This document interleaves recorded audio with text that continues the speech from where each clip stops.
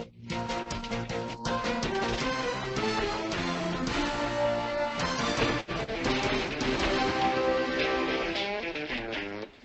is with great honor that I introduce to you our Washington Realtors NAR Director, here to give us an update on all that is going on from his perspective with the National Association of Realtors. My friend and yours, Rich Bergdahl. Special Agent Rich Bergdahl. Look at that picture. Wow, that says power. You guys hear me? I can now. Sorry, I had you muted. I'm on now. Okay. Let me step in a conference. I'm new at this, and that is a very tough act to follow. Tina Mitchell, that was great. Yeah, she's a pro.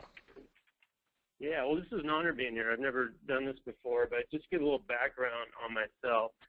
I'm one of 11 Washington State NAR directors. I was elected 2 years ago by the board at Seattle King County Realtors. I've been a realtor for 16 years. I've been a licensed Washington State real estate attorney for 23. I'm really involved at the Seattle King County Board of Realtors. I'm on board there. I'm on the board of the Washington Realtors, and the last 3 years I've been an NAR director. All my volunteer time goes to the Realtor Association. I don't do anything, for example, with the Bar Association. And the reason I say that is I love this organization because it's such grassroots. It's non-religious, non-political. It's men and women of all ages, of all faiths, in every corner of every county. So I did this for 13 years as a realtor before I ever went to an NAR event. Happened to go 3 years ago, and it just amazed me the power that our association has, not only at the local and state level, but also the national level. So those of you that are newer in the business, I encourage you to not do what I did and waited so long, but get to an NAR event. There's 2 events each year. There's one in the biggest one, about 35,000 people, in the fall. Last year was New Orleans. This year it will be in San Diego. Great event.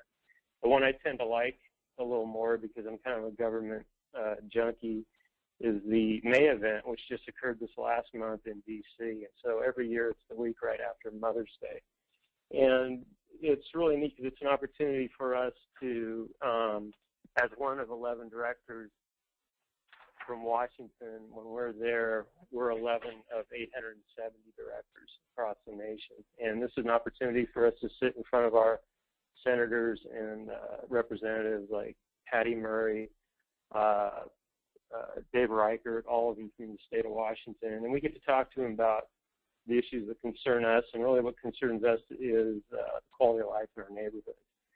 Being such a grassroots organization, whether they agree with us or not, we got a great lobbying group because they do have to listen to us. We're in every corner of every county and of their constituency and districts. The issues this year that were big in D.C. have been big since I've been going back for 3 years, and any one of these alone would really be a daunting thing to discuss regarding our industry and what we do and the quality of life in our neighborhoods. However, these 4 keep coming up because of the budget deficits and everything else. And one is we're there encouraging to protect the mortgage interest deduction. Every year a discussion comes up to do away with that. So that's huge in and of itself. Another one, especially since 08 and 09, is to do away with FHA loans.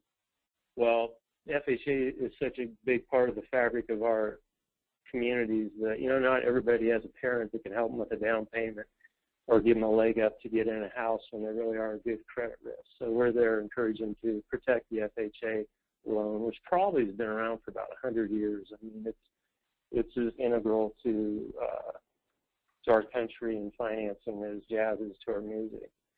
Another big issue, certainly since 08 and 09, is to not do away with Freddie and Fannie.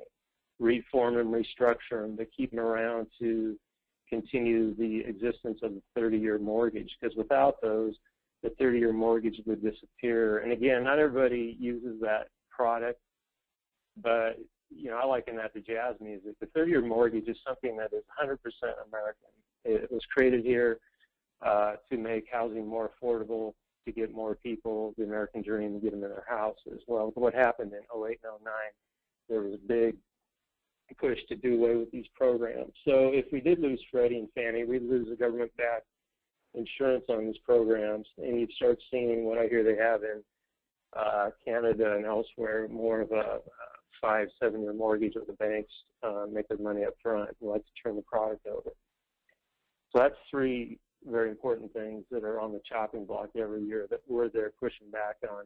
Another big one this year, especially from the commercial side of real estate, is a talk to do away with 1031 exchanges. Again, this just comes to tax reform, and if they're going to reform the tax code, well, they got to get revenues from somewhere, and the discussion is to do away with 1031s. Well, 1031s are, again, another big vehicle in our communities that encourage people to turn properties over, to encourage people to buy up, invest more capital, and buy bigger properties, thereby not only creating business transactions, but also freeing up properties at the lower end, which are more affordable to a wider group of people. So just all these things are big on the radar. Another one that's come up too is net neutrality. Keoki can probably speak to this a little more than I can, but it's basically keeping the internet open and free and fair to all people and not create toll lanes on the delivery of information. So that's a lot. That's, if anybody wants to learn more about that, feel free to reach out and I can talk to you in great detail about it. But what I really want people to get a sense of from what I do is how valuable our associations are. There's no other industry out there that has a structure of the Realtor Association where you have a local, state, and a national association network protecting what we do. Because really, if there wasn't the Realtor Association, we wouldn't be doing this today. We wouldn't be having this conversation.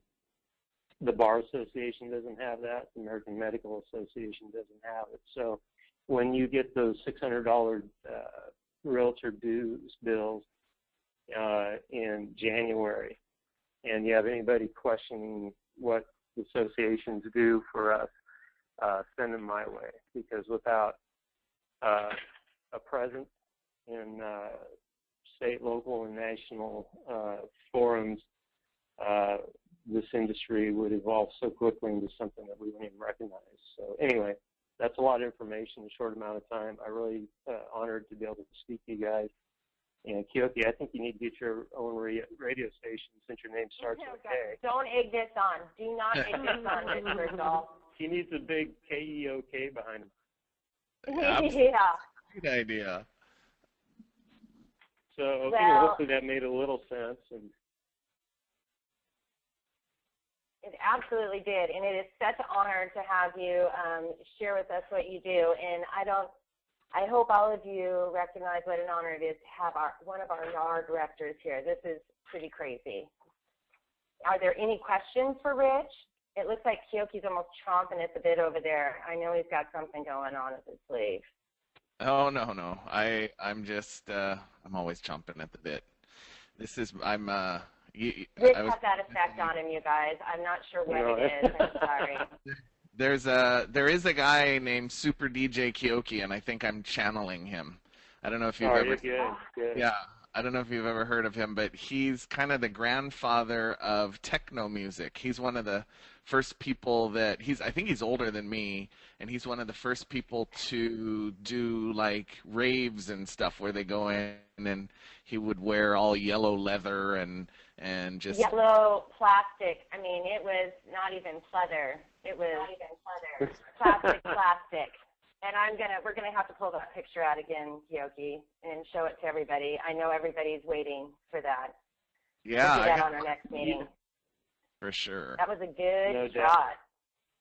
I just want to add one thing too. For those of you at Real Living Northwest, you really got a great opportunity. If you haven't gone to an NAR event, you got two people there that go regularly in your office, and Keoki and Stephanie, and they're involved. I know they would be great tour guides and sources of information, as they are for me when I'm there with them. So they get it, and you're very fortunate to have someone in your office as active as they are in the association.